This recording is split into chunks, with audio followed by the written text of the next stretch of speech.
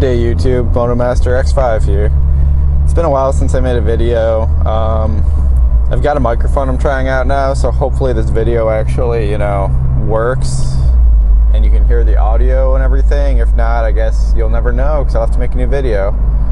But I figured, a microphone might be nice so you don't always hear just, the same muffled quality of audio we've had in the past videos, because I've been speaking this way and the camera is behind me. So today I'm going to talk about different octane ratings in fuel, such as the difference between regular fuel and premium and super, or whatever arbitrary names they give them.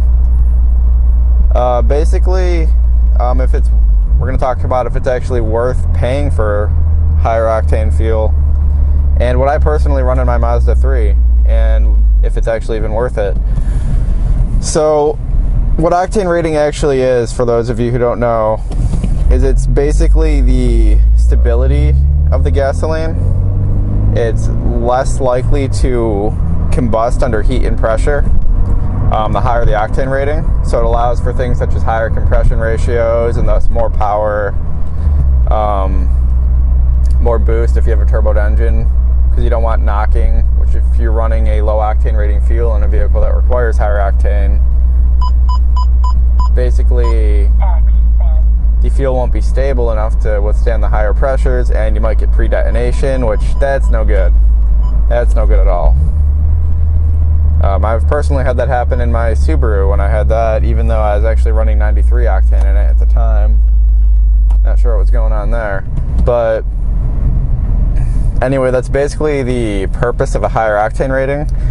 So let's say you have an engine that's recommends just, regular fuel, regular unleaded 87 octane. What that's saying is it only needs the fuel to be as stable as 87 octane fuel will be.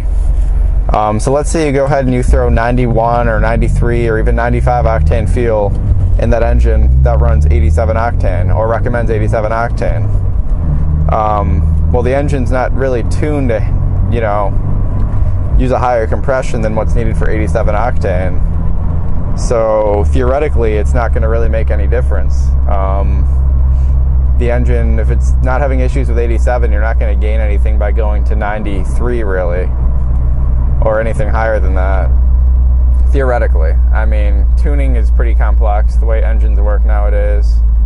What's going on here?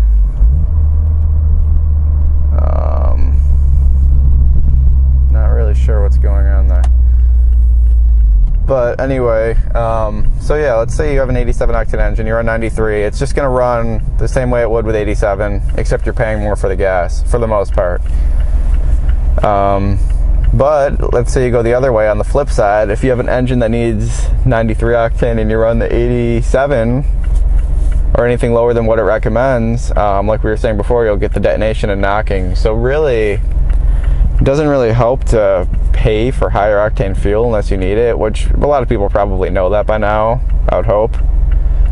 Now I'm going to go ahead and be a hypocrite here, because I actually run 91 to 93 in this car, depending on what's available where I'm buying gas.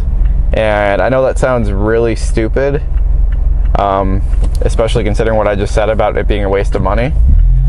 But I will explain my reasoning and how it might actually make a difference with the Mazda engines and the way they're tuned from factory. It probably doesn't. I'm probably just pissing money away. Oh my god. Calm down. But basically, from my understanding, the Mazda engines, the way they work, if you don't know, the Skyactiv engines in the Mazdas, they run a very high compression ratio, like a 13-to-1 in America and 14-to-1 elsewhere. And so you have a 13-to-1 compression ratio engine, which is very high for an engine running on standard fuel. I'll let this guy in.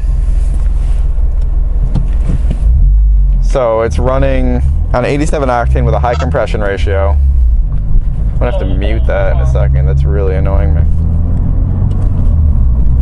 So yeah, you have a high compression ratio. Fuck that light. Running 87 octane. And apparently the way the Mazda engines work, the Skyactiv engines, is they're always listening for knock, and they keep advancing the timing until they detect a knock event, and then they retard the timing a bit. and they stand in this balance of retarding and advancing the timing, riding right on the edge of knock events. And I'm not sure how often they actually get those knock events. I really should just, check it with an OBD2 reader. Come on, buddy. Because I could easily, or relatively easily, check that and see if actually I'm wasting my money.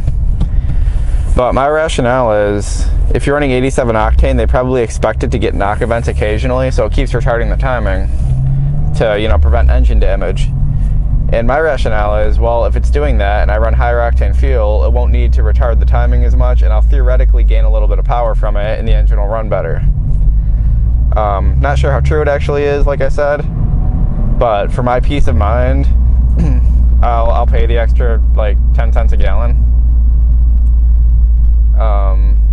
And there's also the fact that I buy fuel at places that offer ethanol-free gas, but only in the premium fuel. So I also like running ethanol-free in my car, if possible. I mean, it's not a big deal. I don't really care that much, but where I fuel up, I get ethanol-free 93 octane, or 91 octane, sorry. So that's my rationale for why I run 93 in this car, or 91 in this car, even though it's only recommended to run 87. I don't really know if it's any faster. I mean, it feels about the same, maybe slightly quicker. It's probably the same. But like I said, with the whole way these Skyactiv engines work, riding on the knock sensor, I feel like it could actually make a difference with the Skyactiv engines. So that's my thoughts on it. I'm curious as to what you guys who drive Mazdas or know more about the Mazda engines than me think about that, if that makes any sense to you. And if you think it's a waste of money, feel free to call me a dumbass for, telling you guys that, hey, it's a waste of money to run premium fuel in an 87 octane vehicle, and then I do it myself. So yeah, maybe it's just a waste of money, but I am curious as to what you guys think. Oh, I don't want to go there, fuck. Or do I want to go there? I did want to go there, shit. Okay, I'll turn around up here.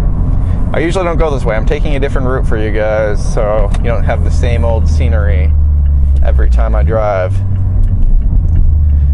But anyways, guys, yeah, let me know what you guys think and what you guys run in your Mazdas or whatever car you happen to drive. So you guys have a good day.